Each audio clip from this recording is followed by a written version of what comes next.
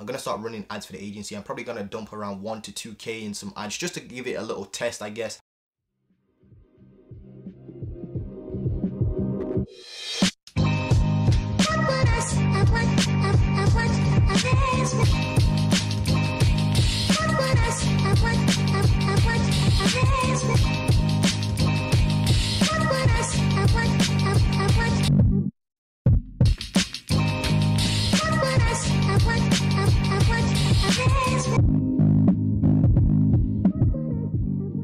Guys, I am working on some pretty exciting shit right now for the agency, for the business, and I want to break down exactly what's on my thoughts. So guys, I kind of want to go back to the whole times of me just jumping on camera, documenting the journey, sharing my thoughts with you, and kind of walking you through like what I'm planning on doing next and what I'm doing right now and where I'm at and stuff like that with the business. So guys, what I want to do in this video is break down exactly what I'm working on, what I'm going to be doing next with the agency, where I'm at right now and stuff like that, so you guys can get a feel as to, you know, I'm just another regular dude. Don't ever think I'm one of these fucking quote unquote like guru dudes. I'm literally just a guy who started. In fact, take a look at like my first ever video on YouTube. In fact, don't do that because it's so fucking embarrassing. The whole reason why I started this whole YouTube channel was to just kind of like document the journey of me trying to build some form of business and try getting into entrepreneurship. Kind of, I guess, teach you guys that there's definitely a different way than just going down traditional, you know, 9 to 5 fucking route, which everybody seems to be doing. But anyway, guys, look, right now I'm working on some pretty amazing like fucking next level shit. I'm trying to take the agency to the next level. So currently we're actually sitting at around 4.4K per month.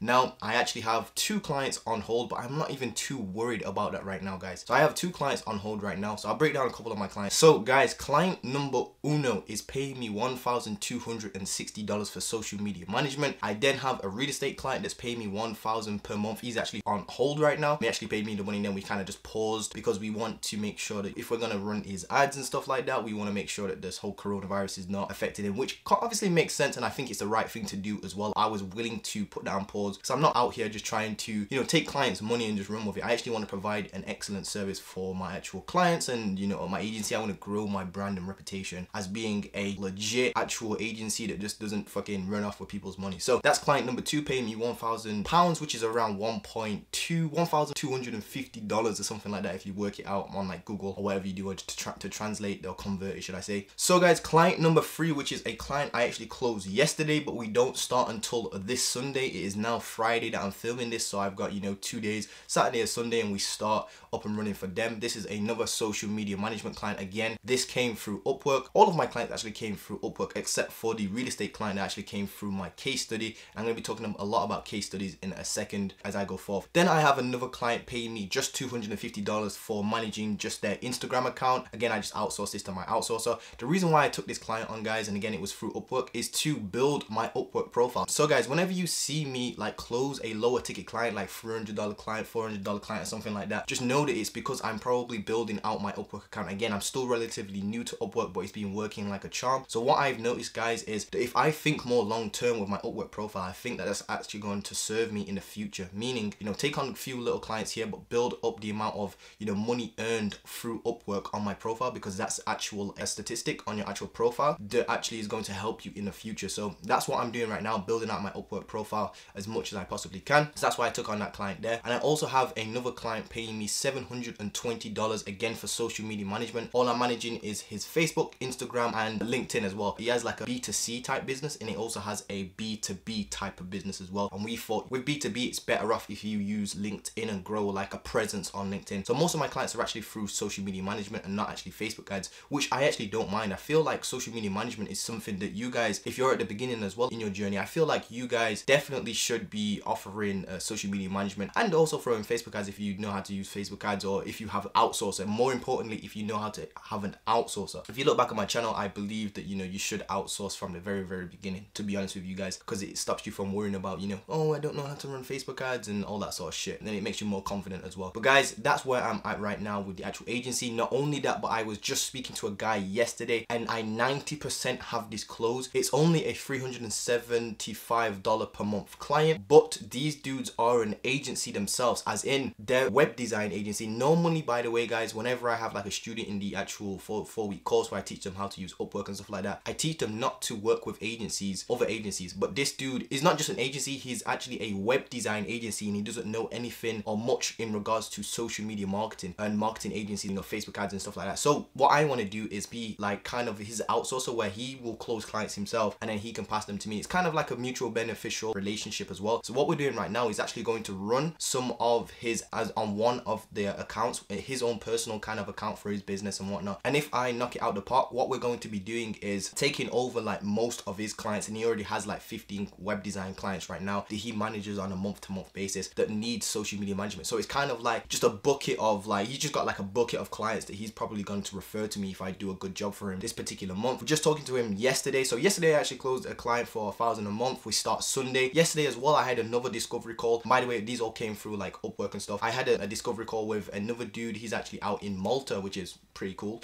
I guess. He's the web design agency. Like I said, he has 15 clients right now. From what he's told me, he has 15 clients right now, and he needs social media management for most of his clients, to be fair. So I reckon this could be a potential, you know, 3-4K deal or something like that if I knock it out the park this month for him. So the agency could be looking at almost like 7K in the next couple of months, to be honest with you. 7K per month in the next couple of months. But I'm not gonna get my hopes up too high. I don't really kind of like believe in the whole jinxing thing. What I want to do is just kind of never hype up my numbers, kind of just keep it mellow. If it happens, it happens. If it doesn't, cool. And the reason why I say it's cool if it doesn't happen is because I use Upwork now, and like Upwork, honestly guys, is no lie, hand on my heart, swear to like God, if you guys believe in God, if you know, if I'm lying, God, strike me down right now. But I feel like Upwork is the easiest and best way to go out there and get clients, because they just already have that buyer's intent. Basically, they already over the 2 hurdles that I mention all the time on my channel. If you don't know what I'm talking about, go back and watch some of my other videos on my channel. So guys, what am I working on right now? So here's what I'm working on right now, guys. First of all, in my personal life, I'm on a mobile phone detox, as in I've stopped using my mobile phone, moved all communication. Well, to be fair with you, all my communications are already on Slack and stuff like that. So whenever clients need to message me or get something done, they message me on Slack. But right now, guys, I am on a phone detox. I'm not using my phone for more than like 45 minutes per day, and I've been really killing it. If anything, I'll throw a screenshot up on the screen. And guys, I also have just taken on a new video editor. So if this video is kind of rough or whatnot, it's just because we are literally yesterday hired and again, this is Friday when I'm recording this, Friday the 1st of May actually. So I actually just hired on a new video editor. Shout out to you, of course, my video editor. Yes, if my videos look a little bit rough here around the edges, I guess it's just because we're just obviously going back and forth. It's a new person that's editing my videos. I no longer have the time to edit my videos. I want to make a system for this. The reason why, guys, is because if you take a look at my channel, my videos, I do drop quite a couple of videos here and there, but I've noticed that I'm not really consistent with it. You know, some weeks I might drop 1 video, some weeks I might drop 3 videos, other weeks I might not drop any videos. And that's just because I don't have a system in place for this. And I've noticed, guys, that like whenever I look at an area in my life and I'm inconsistent, I ask myself, well, do you have a system for it? And most of the times when I'm inconsistent, like 99.9% of the times when I'm inconsistent with something in my life or in business, I've noticed it's because I don't have a system for it. Whereas like, for example, like my Upwork stuff, I know that at 9 AM there is no distractions, there's no mobile phone, there's no nothing. I'm not allowed on any other websites. Physically cannot even get onto any other websites because I block them. And I have just Upwork open, and I finish my Upwork outreach and just do 10 of those each and every day. Well, actually it's now going up to 12 of those. I can't do 12, but you know what I mean, guys. I'm going up to 12 now on Upwork, as in I'm sending out 12 proposals each and every day. So yes, I'm paying for connects each and every day, but yes, it is extremely ROI positive. It's kind of like running ads for my agency, which I'm going to get into next, guys. I'm doing that, and like I said, you know, I've got a system for the whole Upwork thing, and that is because I need to be consistent with it. So I actually genuinely make it something easy to complete, so I know that every day I'll just be able to complete it anyway. Even if it takes me 30 minutes, even if it takes me 45 minutes, typically it takes me around 50 minutes to 60 minutes or something like that to complete all of my outreach on Upwork, and that's generating me more clients than I've ever had in my life previously. So guys, that's where I'm currently at with the business. I've hired on a new video editor. I've taken on detox challenge, if you will, where I'm not using my phone much. I'm also, guys, guys, going to be getting into running some ads for my actual agency. Now that I have a system where I'm consistently turning out discovery calls and stuff like that, I know that I now can go and get clients almost at will these days. I wouldn't say it's like 100% guaranteed that I'm gonna go and get clients, but I feel like this system, I can rely on it. So if you take away all my money and stuff like that, I would just be on Upwork, just killing it on Upwork, and that is a real strategy I know that works for me. I also know, guys, because one of the first times I ever built a case study funnel and stuff like that, and I'll get into, you know, this in a second in more detail, but guys, the first time I ever built an actual like case study funnel for the real estate agent, within the first like 72 hours of me actually launching that on LinkedIn, I had a real estate go through it, and I actually closed that same real estate agent for £750 per month for Facebook ads as well. Again, I had a whole video on that, and I think that was back in August, September times. Don't quote me on that, but you can look back at my channel and go check that out. But I literally had to close the client with that same funnel within the first 72 hours or something like that of actually having launched it. So I launched it within the first, I think it was like 16 or 12 hours or something like that. Somebody had booked actual discovery call with me, and then we had a discovery call. I didn't close them there and then on the call, which I should have, because they kind of want to speak to their partner. He genuinely had a partner or whatnot. I jumped back on the phone with him and I actually closed him like a couple of days after that, and that's how I know that my funnels actually do convert, because that was all organic traffic. Now guys, here comes to the most exciting part of the actual video. Guys, look, I'm actually thinking about running ads for my agency right now. I'm genuinely just going to look at it like this. Let me backtrack a little second. I've been reading a couple of books, so I'm actually, oh yeah, I forgot to mention, I'm on a book a week right now, guys. So I actually started reading a book a week last week. I've already completed the first book within like the first 5 days, and the first book I read was Sell Like Crazy by Sabri Subi. Again, I recommended this book in one of my other videos, but I highly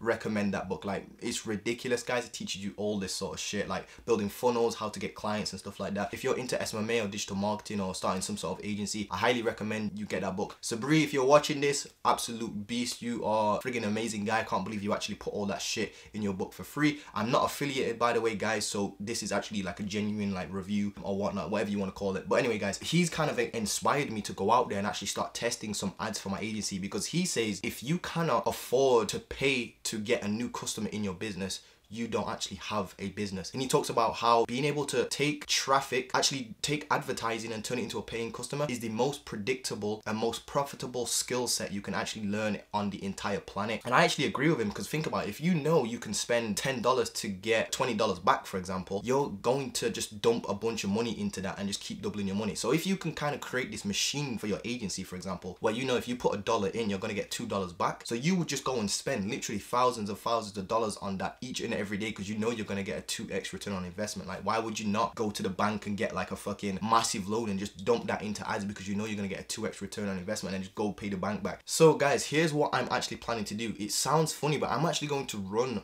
Google advertisements. Now I'm going to create a case study funnel, as in I'm going to go and create like a whole like 20-minute video, 25-minute video, probably 30-minute video on how business owners need to start using advertising in their agency, Facebook ads, all that sort of stuff, Google ads and whatnot, all that sort of stuff. And what I'm going to do is break down case studies. Now you're probably thinking, okay, if I want to replicate this, Montell, how do I do this if I don't have any results? So guys, let me break down this misconception with an agency. I don't know what it is, but when it comes to running an agency, everybody thinks you need to be the bee's knees of running ads. You need to be a complete expert of running ads. You yourself are not supposed to be the dude running the ads. You're supposed to be the dude that's focusing on marketing your business, generating sales for your business, because sales is the lifeline of your business. Again, read the book called The E-Myth. Read a book called Sell Like Crazy. In fact, within the first 100 pages, it will already change your mind on that. Now let me propose a question to you. Do you have to be a good chef in order to own a restaurant? It's exactly the same with an actual agency. You do not have to be good at Facebook ads yourself to run a successful agency. You just hire the people who are good chefs essentially in your business. And again, it's like this scenario of being a restaurant owner but then being a waiter at your own restaurant. Why would you ever want to do that? And again, you shouldn't start, if you've not watched some of my other videos, I think I dropped some other videos on like Sunday or whatnot, but take a look at my channel and you'll see that I believe you should outsource straight away. I believe you should get an outsourcer immediately. I believe you shouldn't even be the guy running the actual ads for your clients, and I don't believe you should be providing the service yourself. You just need to understand the service enough to sell it to an actual client, and then you can put the right people in place to deliver the service. Again, it's kind of like being the chef at your own restaurant. Why would you need to do that? You don't actually need to do that. And again, guys, in the E-Myth, I believe it's the E-Myth book that actually says that, you know, if you're going to start a business because you're good at the actual service, you shouldn't actually start the business, because you're going to start a business through the eyes of the practitioner, which is, I'm good at baking cookies, so I'm going to start a cookie business. And now you've just created yourself for basically another 9-to-5 job where you're just baking cookies all day. Instead of working on the business, you're working in the business essentially. So guys, here's what I'm planning on doing. Again, I'll actually show you kind of, probably have to flip the camera around, but I'll show you what I'm kind of mapping out right now. Really rough draft at the minute. I'm not probably close. I'm probably like a month out from actually doing this, but I just wanted to give you guys a kind of like update as to what I'm doing. I'm going to start running ads for the agency. I'm probably going to dump around 1 to 2K in some ads just to give it a little test, I guess. And I'm actually going to test probably Facebook ads versus Google ads. Firstly, I want to try Google ads. The reason why I want to try Google ads, guys, is because I've actually genuinely taken a look. In fact, let me actually show you guys. Take a look at this. I'm not too sure if you see this, but I literally just typed in, you know, digital marketing agencies in like Sheffield. And like, these are some of the Google ads that are actually, you know, popping up. Want to grow, use lead gen to get results that matter. Like, that's not good copy at all. If you take a look at Sabri's book, you'll see that like these, you can easily outcompete these by giving away like a free report. So let me give you an example. The aim here is to get a click, of course. And these guys basically talking about themselves. There's no mention of how to do this. If you take a look at like Sabri's book, he basically mentions like, let me just zoom into it, because this is whack right here, guys. You see these are whack actual ads. There's no good copywriting. There's nothing curious about these. There's no enticing copy. Here's what enticing copy would kind of entail. So guys, here's kind of what enticing copy would be, or what you could actually include. It could be, get this shocking 7-tip report on how to run ads and double your sales in the next 90 days guaranteed. Like, that would be much better copy, because it sounds like you're getting some sort of crazy report. Or you could even put in, this crazy report reveals the top 3 money murdering mistakes all business owners make when it comes to running Facebook ads. Like, that's much more enticing. And the reason why I want to run Google ads, guys, is because there's more buyer's intent. As in, people, to see a Google ad,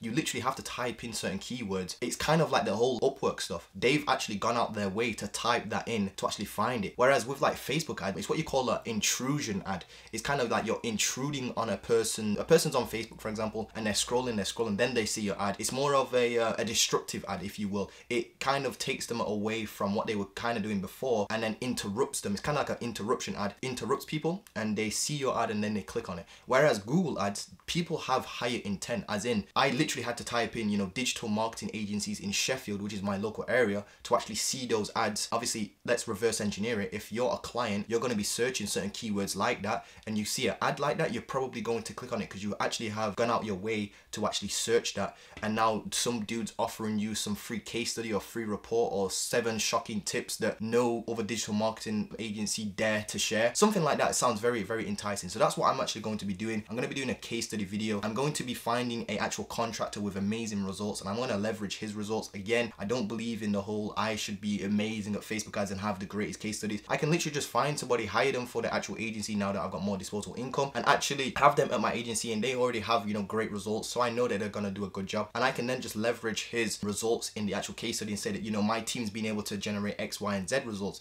And that's completely legal, completely ethical, and it's actually what most businesses do if you take a look at them. So guys, that's what I'm going to be doing in my agency, dumping in some more money, reinvesting back into the business. Got a video editor, doing the detox. I'm on a book a week right now, being super consistent with all my systems, closing clients, taking Upwork to the next level, taking my agency to the next level, and trying to generate traffic through paid means now. So guys, I'm excited. I'll let you guys know how this goes. If you have any comments or anything like that, just drop them below. So with that being said, hope you guys are doing well. I hope that I've sparked some ideas in your head and some ideas that you guys can actually go out there and try. But anyway, guys, look, if you've enjoyed that, please drop me a like, comment, and subscribe, and I'll see you guys in the next one. Peace.